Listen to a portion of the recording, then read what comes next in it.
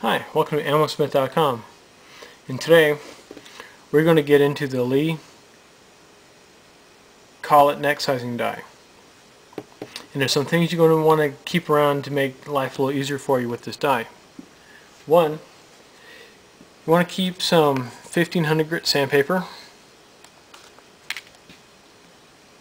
You want just a little bit of white lithium grease. I'm going to show you why in a second. So let's get started. Okay, so the way this thing works is when the bolt is in the shell holder, it gets stuffed up in here, and then with the force of the ram going over it, it'll push this into these pedals that are inside of it, and those pedals get squished down around a mandrel. Let me take this apart and show you what happens. So basically what you got is just a hollow die body here, and that just holds the workings in here.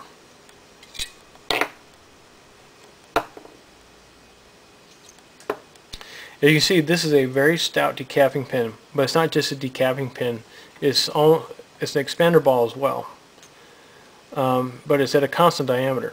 So when this thing goes over it, these pedals on here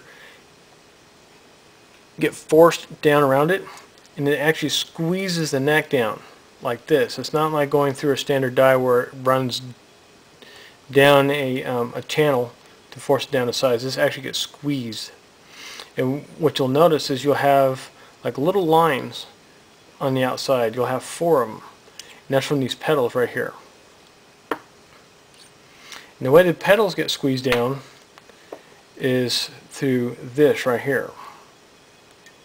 When this is forced in, it squeezes these pedals together. This is a really simple idea, and it works okay, but there's advantages and disadvantages to it. One of the advantages to this is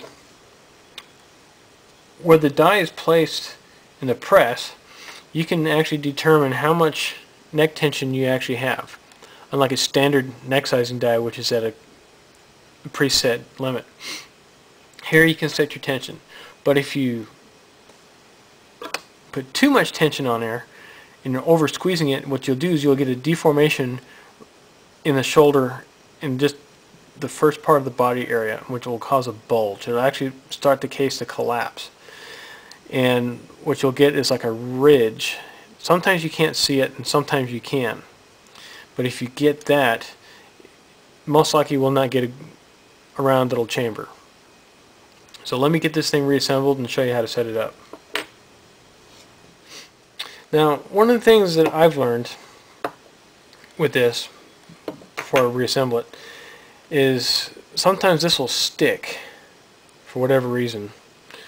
And what I do is I use a little bit of white lithium grease, and I keep some 1500 grit sandpaper, and I just polish this edge right here, because this thing's old. I've had this for a long time, and it's kind of worn a little bit here where it takes the pressure. And in order to ease that, I just take a very little bit of lithium grease, maybe like that much,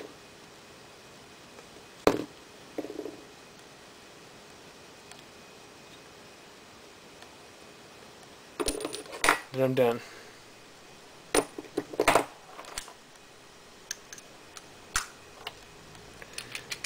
And then this will help ease the wear on that metal part.